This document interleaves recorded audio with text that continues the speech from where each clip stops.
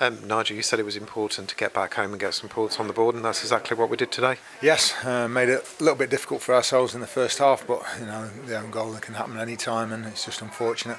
But the response to that in 15 minutes before half time was magnificent. Ultimately won us the game. And if we'd have put one of the situations away second half, it would have made it a little bit more comfortable. Having said that, Brad Collins has had in the second half 1 or 2 shots, that's it, and we defended well.